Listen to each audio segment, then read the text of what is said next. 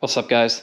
Today we are going to do a ignition relocation and coil relocation on the Iron 883/1275 conversion. So we're going to be removing the ignition key and ignition coil, moving it over to the other side of the bike. That'll clean it up under the front end quite a bit. I've already done a wire tuck on here.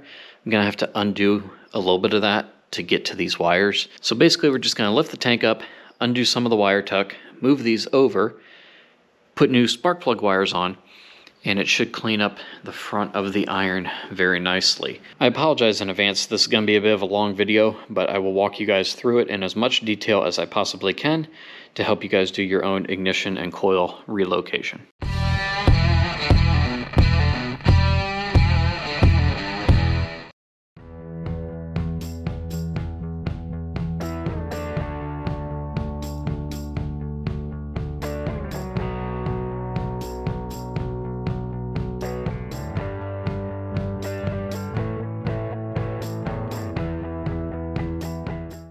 So the first thing we're going to need to do is take off the bolt going through our tank and holding the front ears of the tank on. I already have a tank lift kit on there, so to take that off I need a 1/2 inch drive socket and a 1/4 inch drive hex head. And we'll take it off with one on this side, one on this side, and go.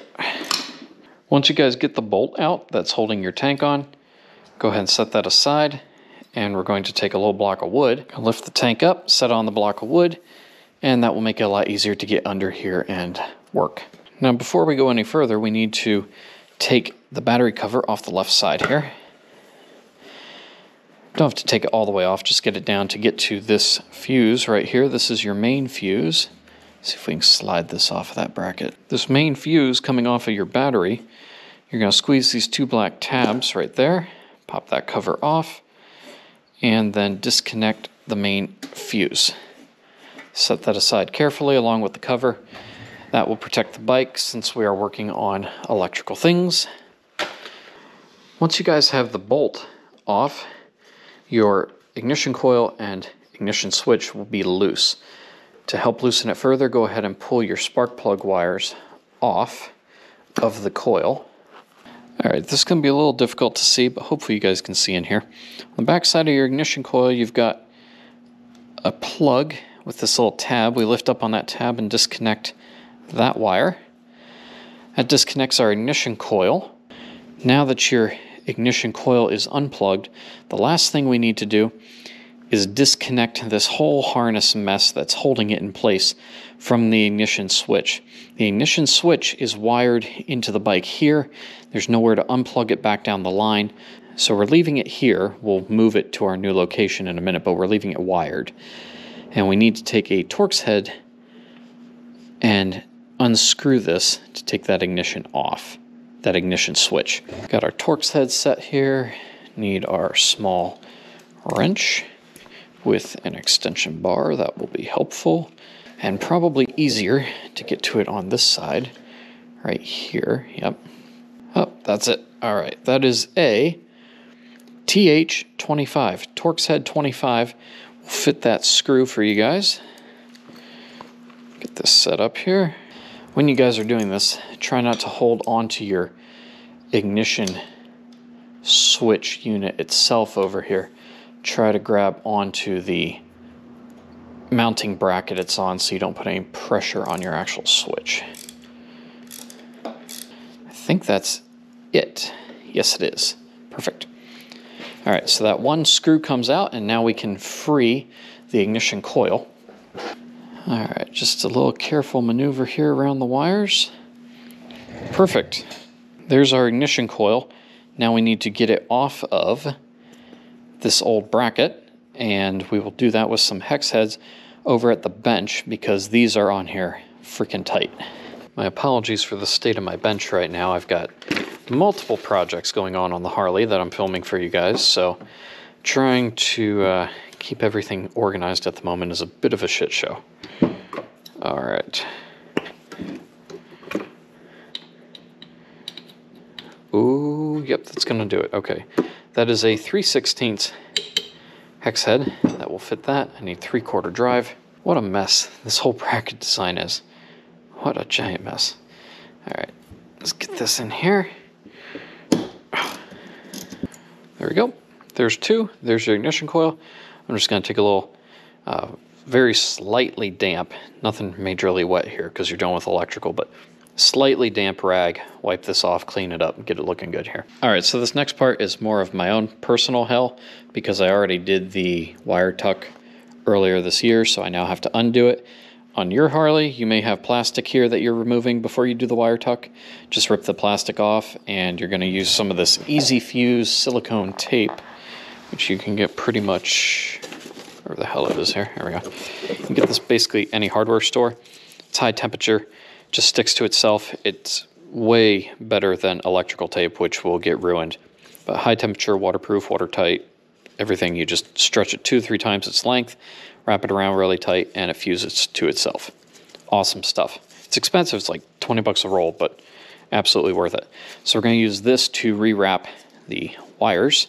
So we'll get some of these wires separated now, and we will get the ignition switch and everything relocated over here to the left side. So what you guys are trying to rescue from the wiring up front is the plug that went to your magnetos, your ignition coil, and the ignition switch itself. I'm going to have to do a little snipping of cable ties here to free this mess up and get these flipped. But what you want is for both of these to go over the top of the frame, under the tank, to the left side of the bike. So that's what we're going to do now. Now that you've got your 2 wires on the left side of the bike, we're going to wrap these 2 wires all the way back up to the wiring harness. Make sure they're nice and taped up well with that silicone tape. And we need to prep this side of the bike. So we can go ahead and take the spark plug wire off each of our cylinders here.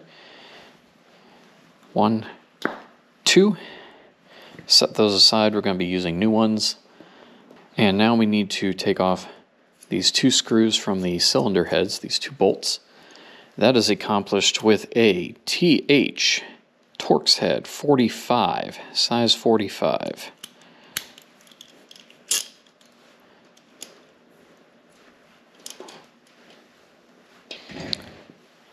There's 2. Make sure you hang on to both of these because obviously when we put the bracket back on, you're going to be putting these back through and back into your cylinder head. So hang on to these. Make sure you don't lose them, or the washers that are on there. Make sure you keep those as well. Next, we're going to prep our ignition coil. We're going to use the longer bolts that DK Custom included. Put them through the holes in the front. Slide this rubber gasket that they included over the back. You're going to use the old plate that you took off from before. We'll set this on here like that. Put this plate, the bolts will screw through there. If you guys aren't aware, Harleys tend to shake quite a bit, so a little bit of blue thread locker on everything we do. Just because we don't want it coming apart. And we can start by hand tightening these with a 3/16 hex head, same one we used to take the old ones off, same size. There's one.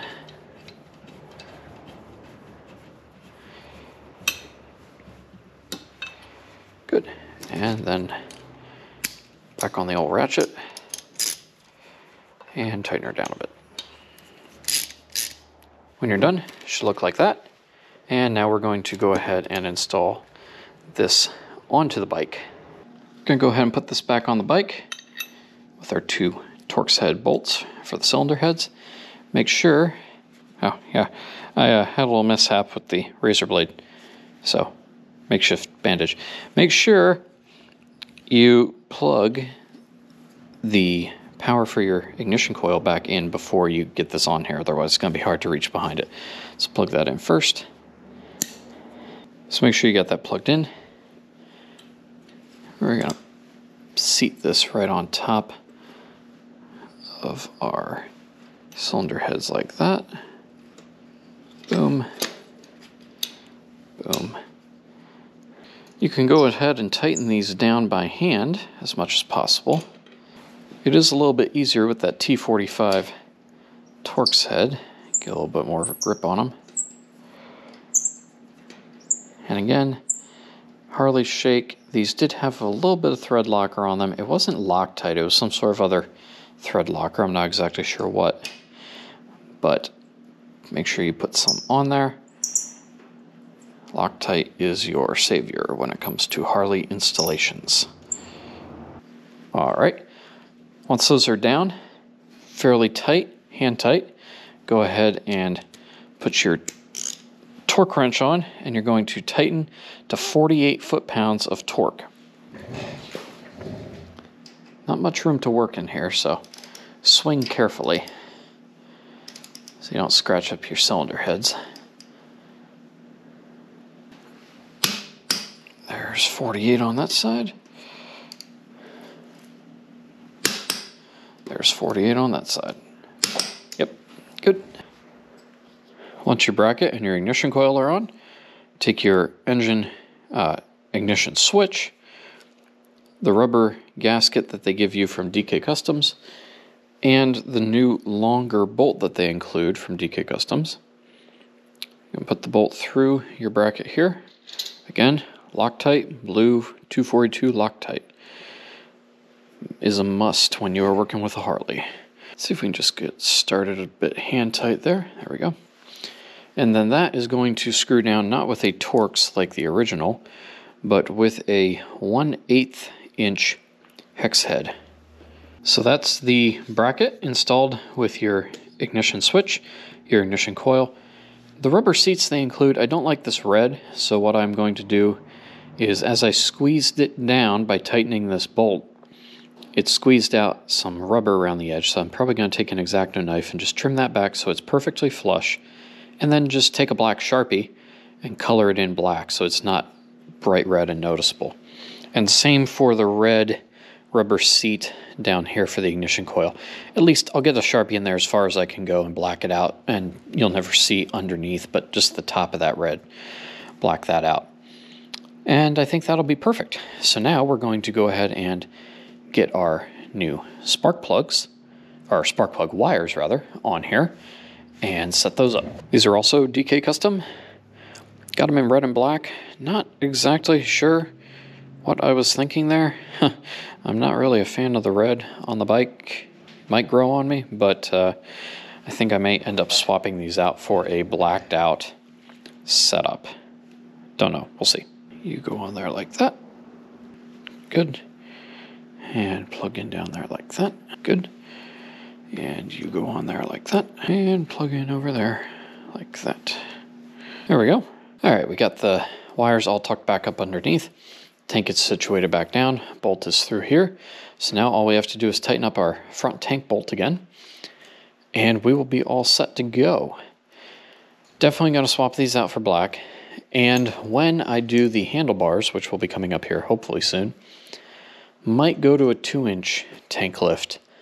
I think this is only inch or inch and a half. Might go to 2 or 2.5. Get this up because it is pretty tight getting these cables under here. So going to a bit of a taller angle on the tank lift would definitely help with the wiring. And when I do the handlebars, which will be coming up here hopefully soon, might go to a 2-inch tank lift. I think this is only inch or inch and a half. Might go to 2 or 2.5. Get this up because it is pretty tight getting these cables under here. So going to a bit of a taller angle on the tank lift would definitely help with the wiring. All right, guys, I think that's going to do it. We got the ignition coil, the ignition switch, the tank is back down with the tank lift. All the wires are routed properly. Looking at the front of the bike now, it's much cleaner up in here. None of that weird crap hanging there for the ignition switch. These throttle cables I will route up here when I do the new handlebars. But for the moment, they can sit right there. Much cleaner, better airflow, and I think it looks much, much nicer. Thank you guys for watching. If you have any questions on this video, let me know down below. I'll try my best to answer and help you guys out if you're doing this to your bike. If you enjoyed this video, please hit that thumbs up button. Subscribe to the channel. It's the big red button. Click the bell icon next to it. That will give you guys notifications when there are new videos to watch right here on MotoBlade. The riding season is just around the corner up here. The roads are finally clear of snow, so I'm getting the bikes ready to go. They're washed, they're detailed, they're ready for spring. I just need to get some taller handlebars here on the Iron 1275 and we'll be ready to rock. case you guys weren't aware, this is a 1275 hammer performance kit. Got the Arlen S Velocity 65 air intake and the Vance & Hines short shots. It is a absolute torque beast. So I can't wait to get this thing out on the road. I just got to get these bars higher because otherwise it is a pain in my back, literally all day, riding with these short bars. Let me know what you guys think about the red spark plug wires. I'm really thinking black would look better, but if you guys like the red, I might leave them red. So let me know in the comments down below. Hope you guys enjoyed it. Thank you for watching. And as always, till next time, ride safe, ride on. I'll catch y'all later. Deuces.